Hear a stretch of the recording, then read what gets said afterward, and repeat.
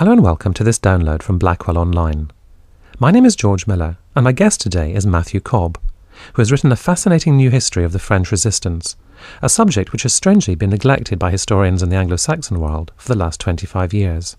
Before the interview, Matthew told me how, when he was living in Paris, seeing images on TV of the city in wartime draped in swastikas had made him resolve to find out all he could about the lives of the Frenchmen and women who had stood up to the Nazis.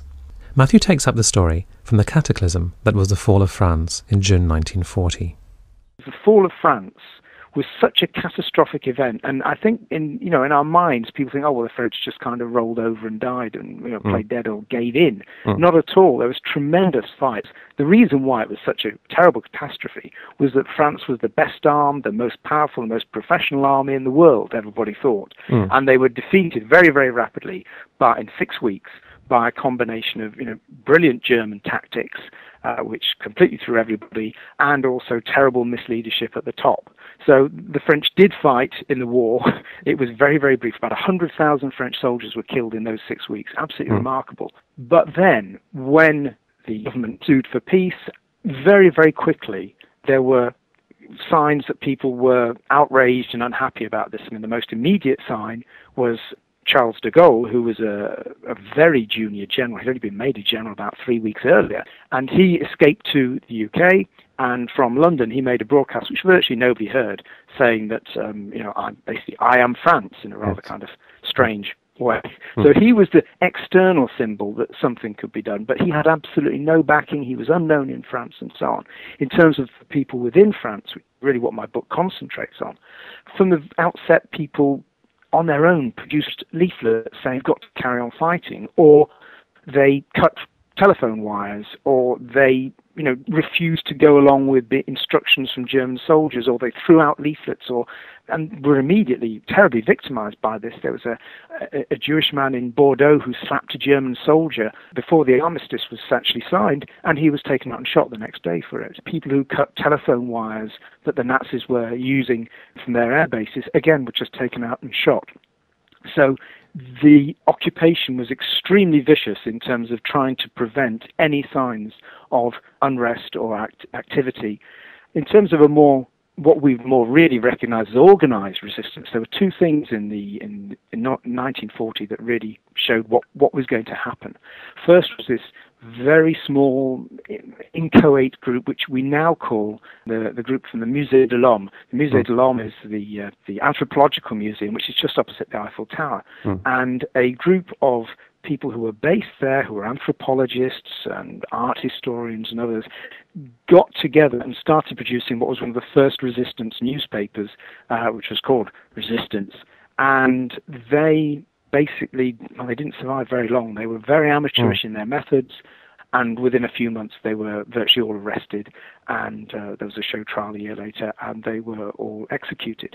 So that showed the potential that there was for people doing two things. They were on the one hand producing a newspaper, they were also collecting information, and some of the information that they collected about submarine pens and a great big dry dock that was out on the Atlantic coast. That was information we know was used in later raids when the British made a very daring raid in 1942 and actually destroyed the dry dock and stopped the Bismarck from actually being used in the Atlantic. So it was an extremely important group, both in terms of letting people know that there was an alternative to collaboration and accepting occupation, but also actually carrying out practical work which the Allies used.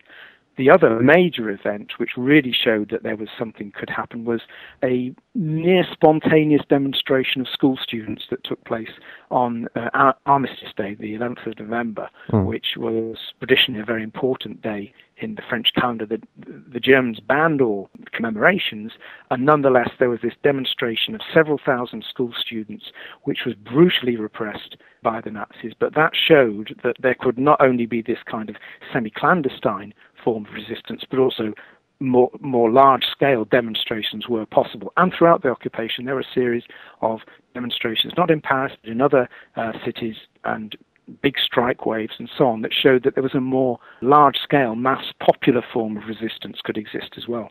You mentioned de Gaulle a moment ago, and he was based in London throughout the war as the leader of the Free French, and it's very clear from your book that the resistance's relationship with de Gaulle and London was absolutely critical. And I wondered if you could say something about that relationship, because it was often very strained.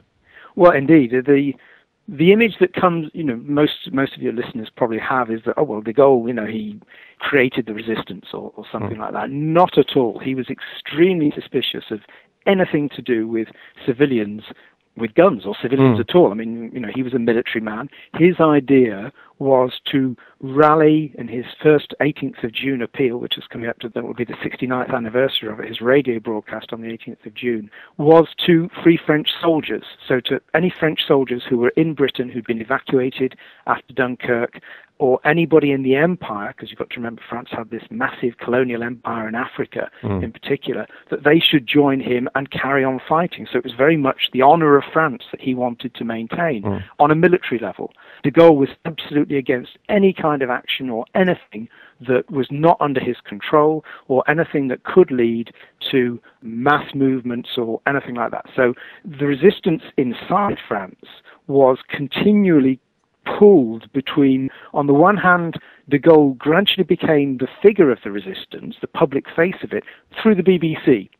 Really, there's kind of a triangle going on. There's a triangle between the internal resistance, which was very fragmented and itself was not at all united, de Gaulle, and representing increasingly as the war went on, the Free French and therefore a potential future government, and then the Allies, who were, Churchill admired de Gaulle. I think he saw in many ways a kind of a fellow. They were very similar in many ways, so he admired de Gaulle for his determination and his courage and all the rest of it.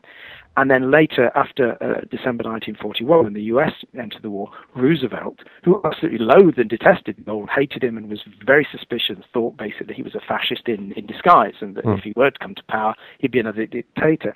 And it's this triangle of forces is really what is the theme of the book, about how the resistance within France had to relate to these two forces, who really had all the influence, because all the money came from the Allies, the radio came from the Allies, and de Gaulle really was built up by the BBC.